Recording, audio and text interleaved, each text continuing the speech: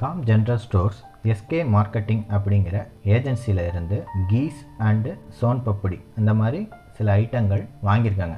அதுக்குரிய பில் அவங்க கொடுத்துருக்காங்க. இந்த பில் டீட்டெயில்ஸை எப்படி நம்மளோட com account manager accounting and billing சாஃப்ட்வேரில் இன்புட் கொடுக்கறது, ஜிஎஸ்டி சம்மந்தப்பட்ட அனைத்து டீட்டெயில்ஸும் எப்படி இன்புட் கொடுக்கறது, கரெக்டாக டோட்டலை எப்படி டேலி பண்ணுறது அப்படிங்கிறத பற்றின ஒரு டீட்டெயிலான video.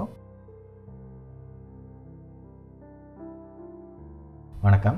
Com account manager accounting and billing சாஃப்ட்வேரில் எப்படி இந்த பர்ச்சேஸ் பில்லை ரெடி பண்ணுறதுங்கிறத பார்க்கலாம். சாஃப்ட்வேர் ஓப்பன் பண்ணிவிட்டு, இது வரைக்கும் காம் ஜெனரல் ஸ்டோர்ஸுங்கிற கம்பெனி இல்லை, ஸோ புது கம்பெனி க்ரியேட் பண்ணிக்கிறேன்.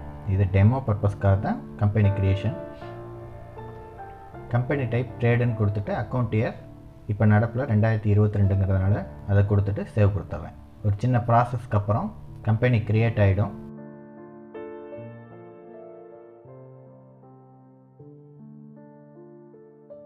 காம் ஜெனரல் ஸ்டோர்ஸ் அதை நான் செலக்ட் பண்ணிவிட்டு ஓப்பன் கொடுத்துட்றேன்.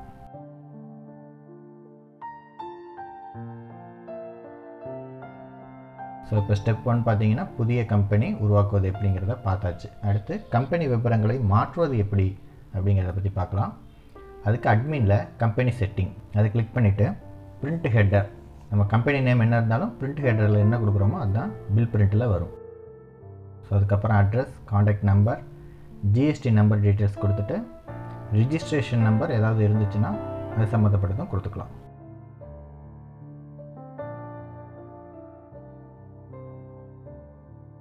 சேவ் பண்ணிக்கிறேன். Okay. So company setting, company விவரங்களை மாற்றுவது எப்படி அது பார்த்தாச்சு. அடுத்து சப்ளையர் எப்படி கிரியேட் பண்ணுறதுங்கிறத பார்க்கலாம்.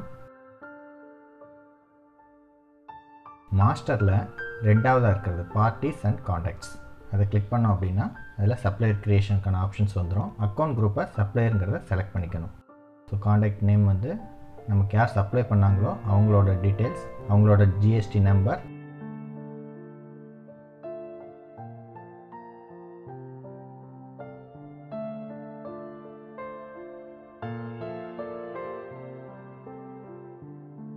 ஸோ இப்போ சப்ளையரை க்ரியேட் பண்ணியாச்சு.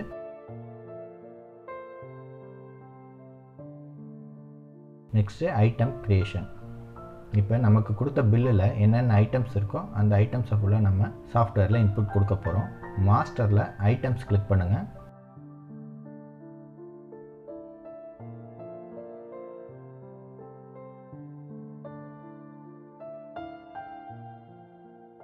MRP, sales rate, wholesale rate இந்த கான்செப்ட்லாம் இப்போதைக்கு தேவையில்லை. ஏன்னா நம்ம ஃபஸ்ட் டைம் இப்போ ஏற்றுறோம் அப்படிங்கிறதுனால ஆட்டோமேட்டிக்காக பர்ச்சேஸ் சென்ட்ரிலேயே அதுக்குரிய டீட்டெயில்ஸ்லாம் அப்லோட் ஆகிக்கிறோம். ஸோ நம்ம இப்போ கொடுக்க வேண்டியது item name, HSN and input tax, output tax. இது ரொம்ப முக்கியம்.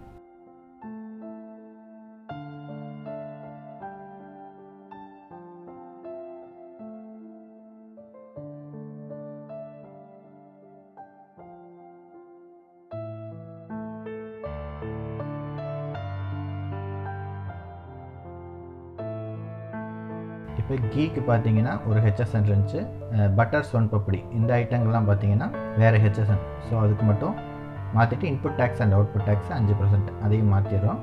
அடுத்து வர ஐட்டங்களுக்கு just item name, print name, item கோடு மட்டும் கொடுத்தா போதும். ஆக்சுவலாக HSN, input tax, output tax, sale unit, purchase unit, group, company எதுவுமே மாறாது, அப்படியே இருக்கும். நம்ம நியூவை 2 தடவை கிளிக் பண்ணுறப்ப தான் அதெல்லாம் கிளியர் ஆகும். ஒரு தடவை கிளிக் பண்ணுறப்ப கிளியர் ஆகாது. செகண்ட் டைம் நியூவை கிளிக் பண்ணுறப்போ ஃபுல்லாக கிளியர் ஆகும்.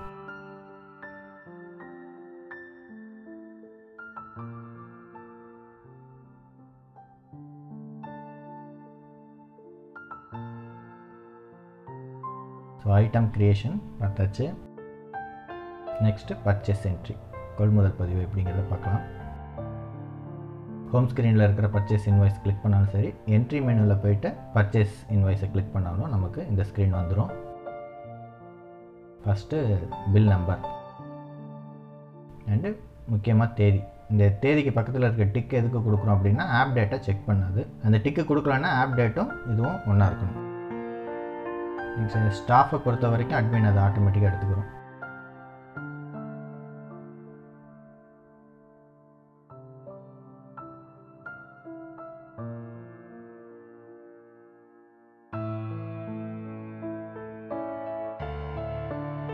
ஸோ இப்போ அதில் இருக்கிற ஐட்டம்ஸ் அதுக்குரிய எம்ஆர்பி குவான்டிட்டி பேசிக் rate MRP 49 quantity 40 enter press பண்ணோன்னே ஃபஸ்ட் டயத்துக்கு ஆட்டோமேட்டிக்காக இங்கே ஸ்கீம் டிஸ்கவுண்ட்டுங்கிற களத்துக்கு வரும். ஃபஸ்ட் டயத்துக்கு மட்டும் நீங்கள் பேசிக் ப்ரைஸ் மாற்றிக்கோங்க. உங்களோட பர்ச்சேஸ் பில்லில் என்ன ரேட் கொடுத்துருக்காங்கிறத பொறுத்து நீங்கள் இதை ஃபிக்ஸ் பண்ணிக்கணும். நெட் ரேட் கொடுத்துருக்காங்க அப்படின்னா ரேட் களத்தில் நம்ம டைப் பண்ணணும். பேசிக் ரேட் கொடுத்துருக்காங்கன்னா பேசிக் ப்ரைஸுங்கிற களத்தில் நம்ம இன்புட் கொடுக்கணும்.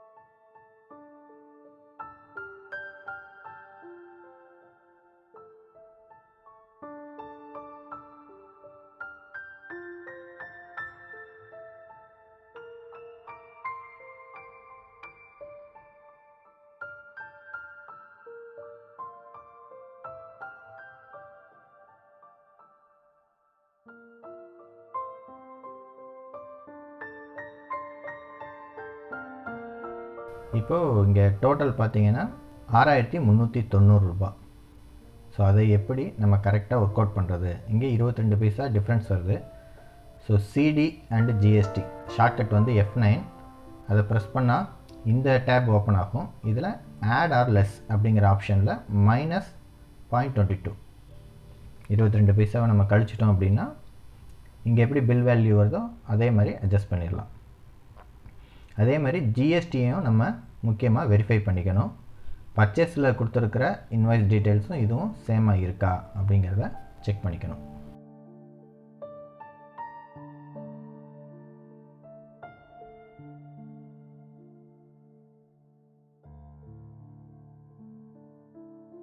பர்ச்சேஸ் என்ட்ரியை பற்றி பார்த்தாச்சு. அடுத்து சேல் ரேட் ஃபிக்சேஷன். ஹோம் ஸ்க்ரீனில் இருக்கிற ப்ரைஸ் லிஸ்ட் இதை கிளிக் பண்ணிங்கன்னா வர ஸ்க்ரீனில் நம்ம இது முடிக்க அத்தனை ஐட்டத்தோட டீட்டெயில்ஸும் காமிக்கும்.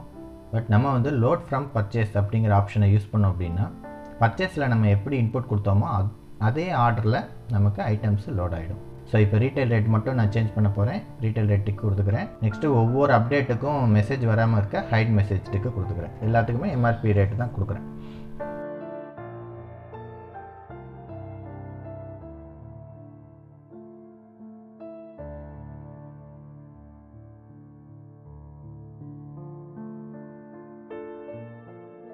And margin wise rate fixation பண்ணுறீங்க அப்படின்னா இப்போ 15 அப்படின்னு கொடுக்குறப்போ ஆட்டோமேட்டிக்காக retail rate calculate ஆகிக்கிறோம்.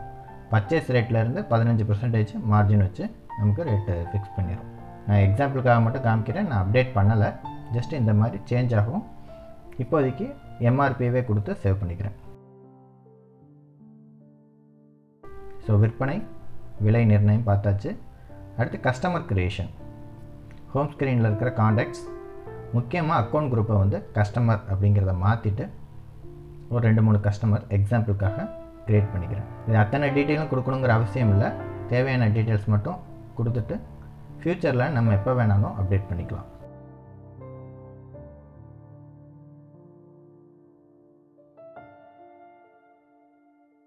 Customer create பண்ணியாச்சு. நெக்ஸ்ட்டு விற்பனை பதிவு.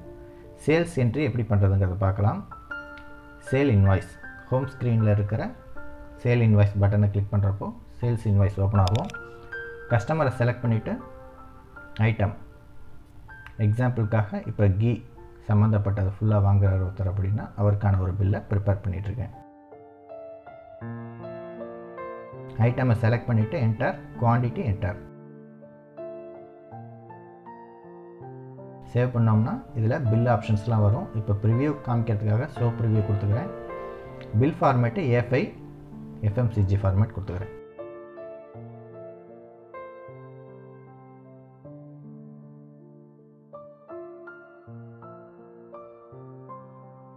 நெக்ஸ்ட் இன்னொரு பில் ப்ரிப்பேர் பண்ணுறேன்.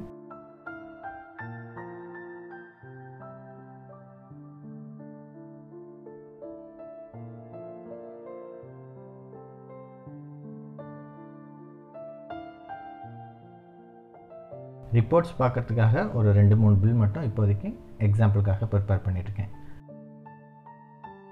ரிப்போர்ட் மெனுவில் இருக்கிற sale invoice டீட்டெயில்ஸில் bill wise report எடுத்தோம் அப்படின்னா ஒவ்வொரு பில்லு யார் வாங்கினாங்க, எந்த தேதி, எவ்வளோ அமௌண்ட்டு, ஜிஎஸ்டின்னு எல்லா டீட்டெயில்ஸும் வந்துடும். ப்ராஃபிட் அமௌண்ட்டும் வந்துடும், ப்ராஃபிட் பர்சன்டேஜும் வந்துடும். அதுலேருந்து டபுள் கிளிக் பண்ணுறப்போ அந்த பில் அப்படியே ஓப்பன் ஆகிடும்.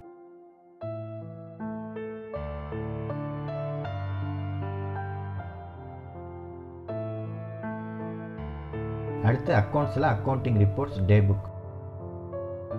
இதில் இன்றைக்கி டேட்டுக்கு ரீஃப்ரெஷ் கொடுக்குறேன். இன்றைக்கி போட்ட சேல் பில் அத்தனையுமே காமிக்குது. நம்ம 25ஆம் தான் பர்ச்சேஸ் பண்ணோம். ஸோ ஃப்ரம் டேட் 25 மாற்றிட்டு கொடுக்குறேன். பாருங்கள், பர்ச்சேஸ் இன்வாய்ஸும் உள்ளே நமக்கு வந்துடுது. இதில் க்ளோசிங் பேலன்ஸ் மைனஸில் இருக்குது. என்ன ரீசன்னா ஓப்பனிங் பேலன்ஸே இல்லாமல் நம்ம கேஷ் பர்ச்சேஸ் பண்ணதுனால இந்த ஆப்ஷன் இதாகுது. ஸோ அக்கௌண்ட்ஸ் லெஜர் க்ரியேஷனில் கேஷ் நான் வந்து 1 lakh ஓபி இருக்கிற மாதிரி கொடுத்து சேவ் பண்ணிக்கிறேன். போயிட்டு ரீஃப்ரெஷ் கொடுத்தோம் அப்படின்னா டே புக்கில் இப்போ க்ளோசிங் பேலன்ஸ் நம்ம கையிருப்பு இருக்கிற மாதிரி வந்துடும். மைனஸில் இல்லாமல் ப்ளஸில் வந்துடும். அடுத்து அக்கௌண்டிங் ரிப்போர்ட்ஸில் லெஜர் ஸ்டேட்டஸ். இது நம்ம இது முடிக்கும் யூஸ் பண்ண அனைத்து லெஜர்ஸ்லையும் என்னென்ன டிரான்சாக்ஷன் நடந்திருக்கோ அத்தனையும் காமிச்சிடும். Opening balance, debit, credit, closing.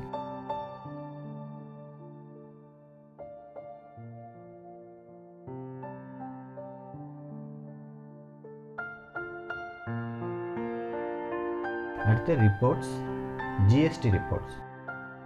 இப்போ நம்ம 8வது மாதத்துக்கு தான் பில் பண்ணியிருக்கோம். ஸோ மந்த்து மாற்றிக்கிறேன். ஜென்ரேட் எக்ஸல் ஃபைல் கிளிக் பண்ணுறப்போ ஒரு சின்ன ப்ராசஸ்க்கு அப்புறம் ஒரு எக்ஸல் ஃபைல் க்ரியேட் ஆகிடும். அதில் data, purchase சப்ஸ்ட்ராக்டு, sales சப்ஸ்ட்ராக்டு, invalid ஜிஎஸ்டின்னு, பர்ச்சேஸோட full details, சேல்ஸோட full details, இது ஹெச்எஸ்என் வைஸாக வரும். And B2B, credit note, B2CS, HSN and tax. இந்த ரிப்போர்ட்டும் நமக்கு ஜென்ரேட் பண்ணி கொடுத்துரும். ஜென்ரேட் ஜேசன் ஃபைலாகவும் நம்ம கொடுத்துக்கலாம். அதுக்கு அப்ளிகேஷன்ஸில் நீங்கள் நோட் பேட் யூஸ் பண்ணிங்கன்னா அந்த ஃபைல் ஓப்பன் ஆகிடும். இதை டைரெக்டாக அப்படியே நம்ம அப்லோட் பண்ணுறதுக்காக இதையும் ரெடி பண்ணியிருக்கு.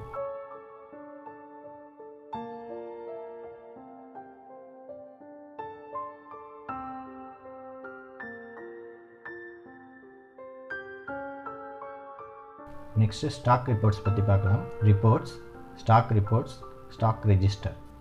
இதில் போய்ட்டு ரீஃப்ரெஷ் கொடுத்தோம்னா இது வரைக்கும் வந்த ஐட்டம்ஸ் எவ்வளோ ஓப்பனிங், இன்ஃப்ளோ எவ்வளவு, அவுட்ஃப்ளோ எவ்வளவு, பாக்கி எவ்வளோன்னு காமிக்கும். நான் ஒரு பர்டிகுலர் ஐட்டத்தில் மட்டும் டபுள் கிளிக் பண்ணுறேன், அதுக்குரிய லெஜர் வந்துடுது. இதில் ஒவ்வொரு இதுலேயும் நம்ம டபுள் கிளிக் பண்ணுறப்போ ஆட்டோமேட்டிக்காக அந்த லைன் எங்கே இருக்கோ அதுக்கு எடுத்துகிட்டு போயிடும்.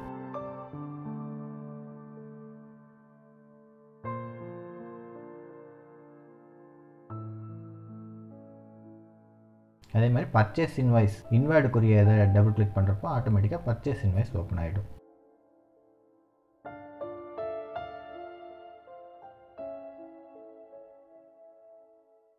ஸ்டாக் 35 இருக்குது. ப்ராஃபிட்டுங்கிறது மைனஸில் வருது. என்ன கான்செப்ட் அப்படின்னா, இப்போ நான் ஒரு சேல் பில் வந்து என்ட்ரி பண்ணி காமிக்கிறேன். ஃபுல் ஸ்டாக்கையும் கிளியர் பண்ணிட்டோம். இப்போ 35 ஸ்டாக் இருக்குது. 35 கொடுத்து இந்த பில்லை நான் க்ளோஸ் பண்ணிடுறேன்.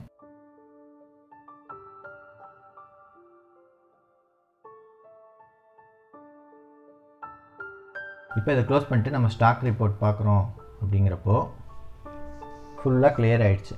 ஸோ இவ்வளோ ப்ராஃபிட் வந்திருக்கு. இந்த ஒரு ஐட்டத்தில் 428 ரூபா 28 பைசா ப்ராஃபிட் கிடச்சிருக்கு அப்படிங்கிற மாதிரி வரும்.